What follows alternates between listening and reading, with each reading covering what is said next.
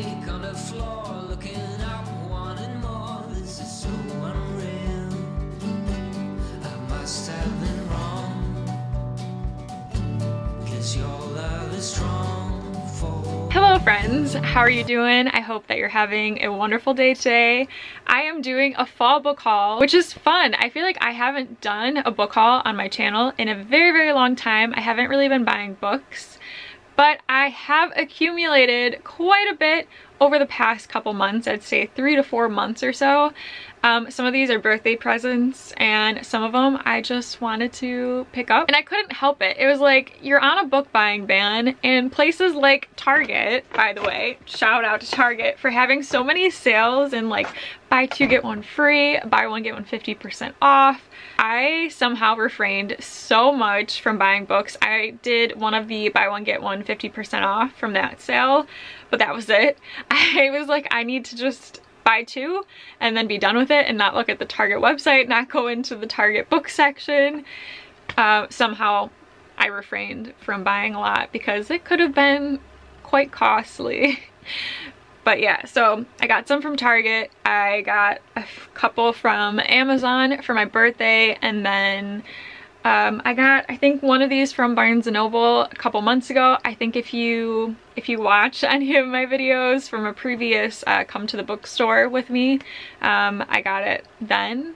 Also, I went to a local pumpkin farm. I'll probably put it in this, you've probably seen it already.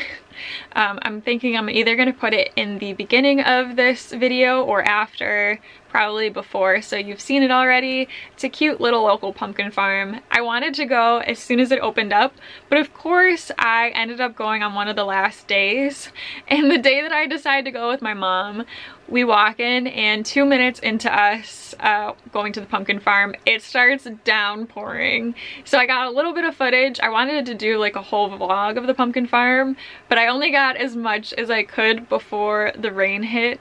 So I hope that you enjoyed the little clips of the pumpkin farm. It's super cute and adorable, so fun to do during the fall time. A ton of activities and a maze, and they have cider and donuts, which I ended up getting, but I hope that you enjoyed a little bit of what I ended up being able to film before the rain hit. So now to get into the actual book haul. Woo! So yeah, got some books. First, I'm going to talk about the one that I ended up showing in my vlog in case you haven't seen that video of going to the bookstore. I got Get a Life, Chloe Brown by Talia Hibbert, and honestly, I don't know if I mentioned this in the bookstore vlog, but I went in really wanting a rom-com, and when I went into my Barnes & Noble, the rom-com table that was there like a couple weeks before it was gone. So I think one of the booksellers could kind of tell I was like not knowing what to do, because I specifically went in looking for a rom-com from that table. A bookseller came up.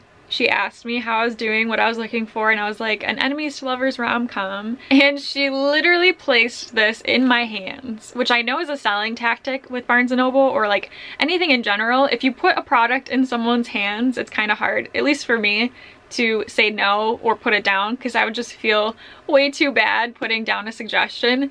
So I know it's a selling tactic, and yes, I fell for it, but it's okay because I really actually did want to pick up this book at some point. That just encouraged me to pick it up at that very moment. And yeah, so she put it in my hands and said, you need to read this, I love it, everyone here loves it. And I was like, I need to read it, yes, I'm gonna go buy it right now. So I ended up buying this book, and I'm really excited because, like I said, I love rom-coms. Enemies to lovers is my top favorite trope, and I know that this one is very loved, and I'm so excited to read this one. But I honestly don't know too much about it besides the fact that everyone loves this. Chloe Brown, a chronically ill computer geek with a goal, a plan, and a list. After almost but not quite dying, she comes up with 7 directives to help her get a life, and she already completed the first, finally moving out of her glamorous family mansion. The next items: enjoy a drunken night out, ride a motorcycle, go camping, have meaningless but thoroughly enjoyable sex, travel the world with nothing but hand luggage, and do something bad. And then of course she meets a handyman with tattoos who has a motorcycle, more sex appeal than 10,000 Hollywood heartthrobs, and is an artist who paints at night and hides his work in the light of day. So I don't know, just all of that sounds interesting to me, and I cannot wait to read this book. And I know there's a couple other ones as well, so I just need to read this one really soon. But yeah, first book. And then the next book that I got, I don't know if I mentioned this, I bought this quite a couple months back, but I don't know if I showed it to you guys, so I kind of wanted to show it now. But I ended up ordering From Blood and Ash by Jennifer L. Armentrout, and I just see this book everywhere, specifically on Book Talk, and I know a lot of people really love this one. It was like, you know what, it sounds interesting. It's a fantasy one. It's been a while since I've really fell deep into love with a fantasy series, so I'm hoping to really like this one. Fingers crossed. I don't know. I tried reading it. I think I only got like 2 chapters in, but I just wasn't in a fantasy mood. I am in a rom-com mood, and I hope to pick this up when I am in that big thick fantasy mood. So, and then again, if you haven't seen the video where I went like come Target book shopping with me, I ended up in that trip getting A Good Girl's Guide to Murder by Holly Jackson, because one of my very best friends, Abigail from Abigail's Cup of Tea, I know she really loved this one, so we have similar tastes, and I was like, you know what, it sounds right up my alley, I need to pick it up. And oh my goodness, I'm so glad that I did.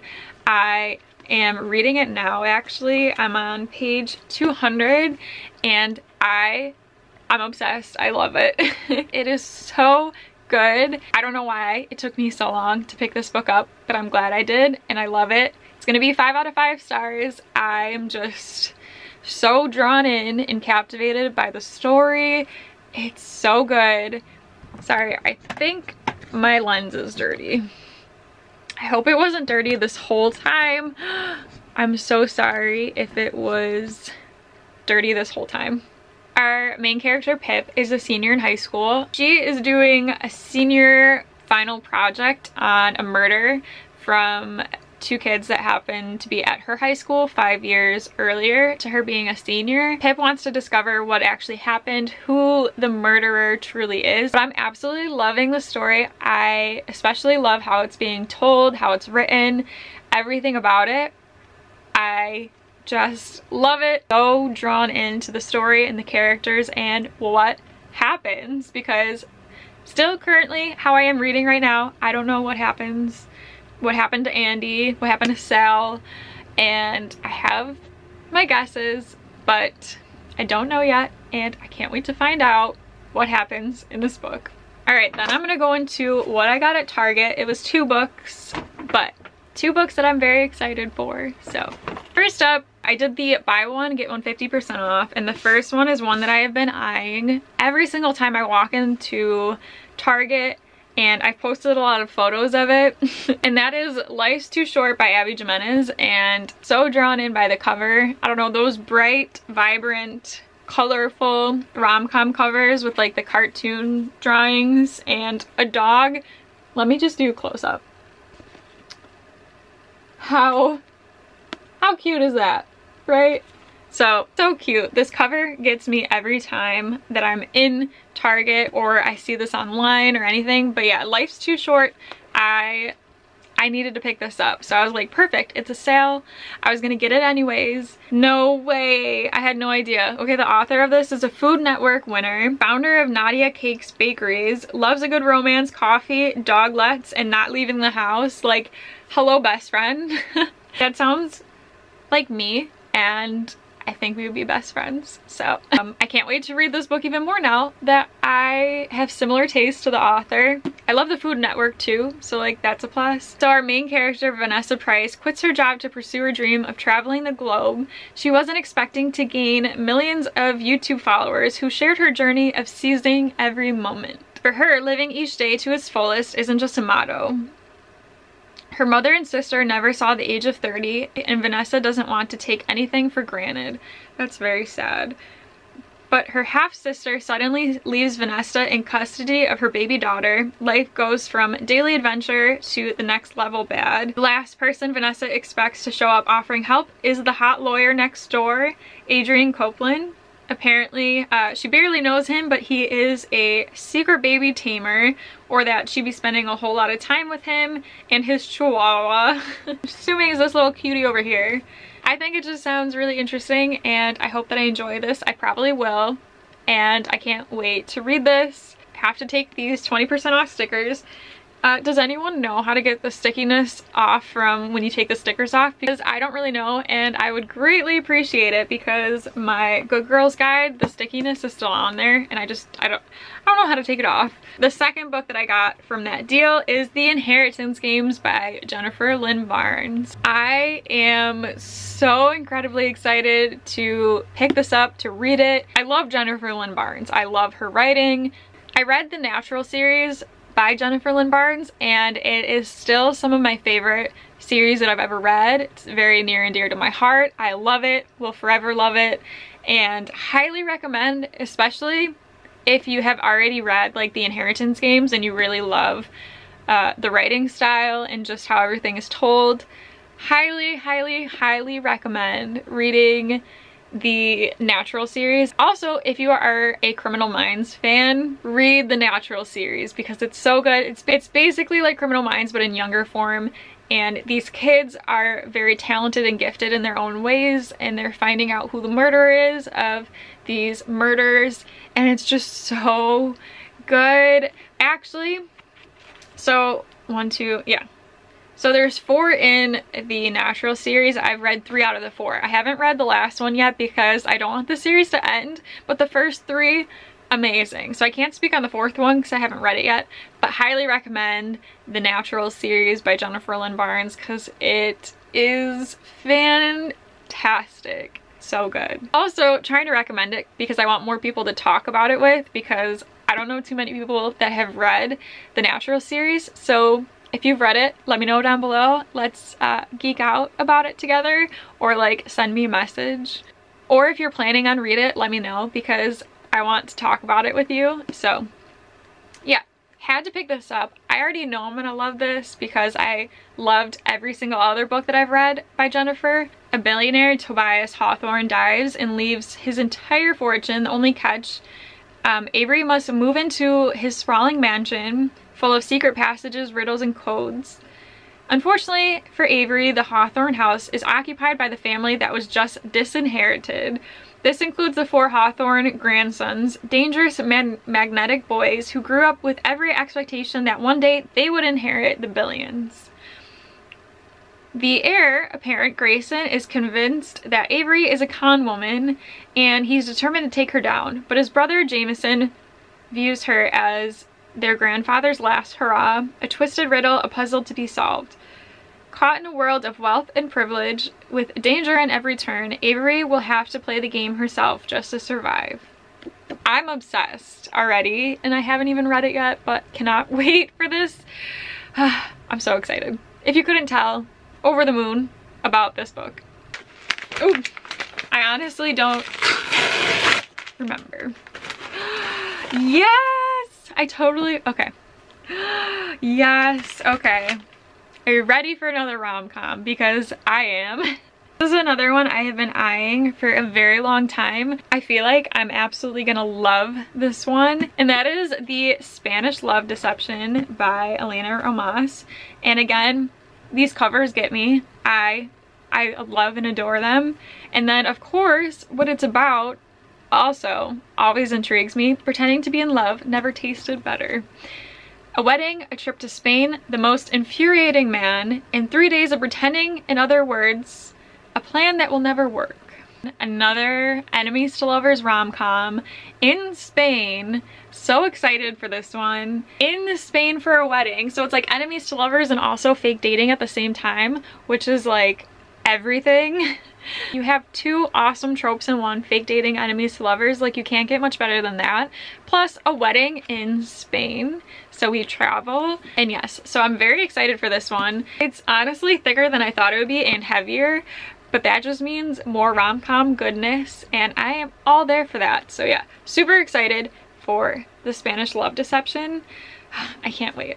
Also, while I'm opening up this package, let me know if you have bought any books recently in the comments down below and what those books were. Have you found any new favorites and all that. Did you end up getting a ton of books from that Target sale? Because that sale was so good, but I had to refrain from buying a lot.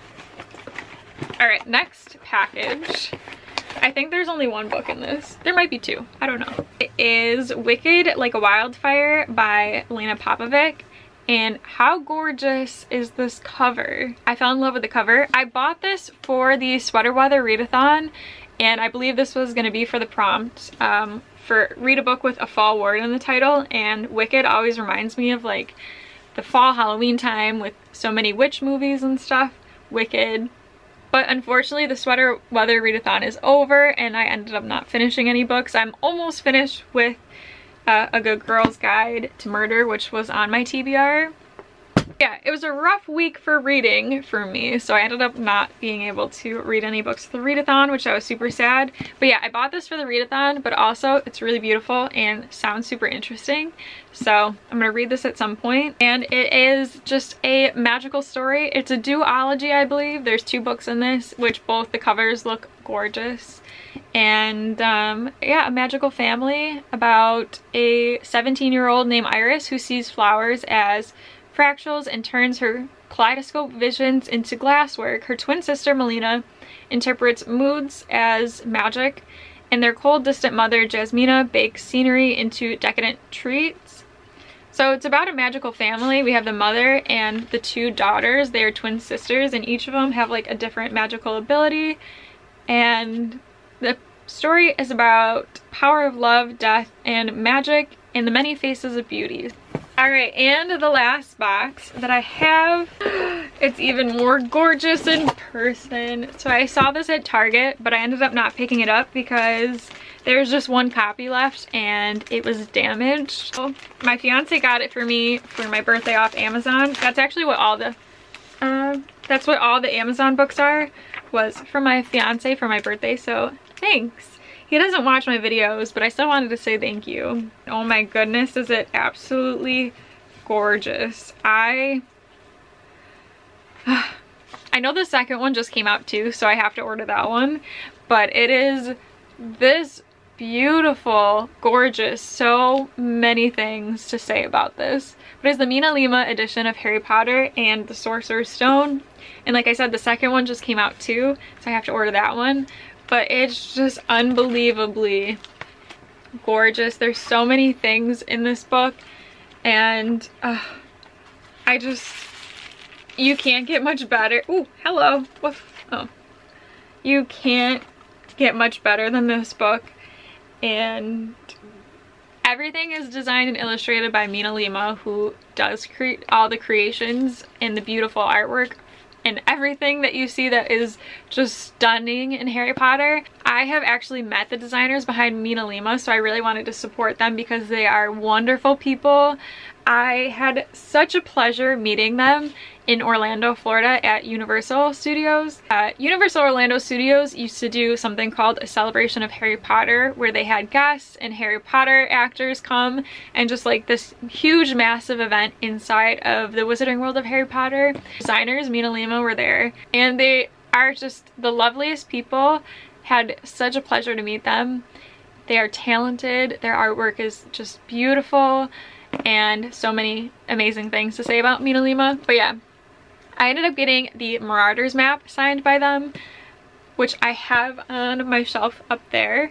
But yeah, so I had to pick up the illustrated Mina Lima edition, and it is just absolutely gorgeous. So I'm so excited to have this in my collection, and I need to pick up the second.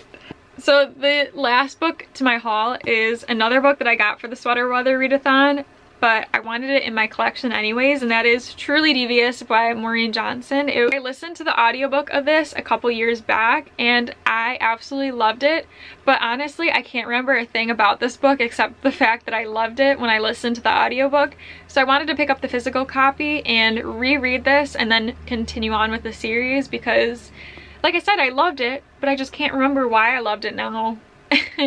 Need to reread this in the physical form and remember why I loved it and continue on with the series. So that is it for my fall book haul. I hope that you enjoyed this haul video, And let me know if you've picked up any books recently, what those books are in the comments down below. If you have read or have bought any of the books that I mentioned, let me know. And yeah, so if you made it this far in the video, thank you so very much for watching. I appreciate you, and I hope that you have a magical, wonderful day, and I will see you all in my next video.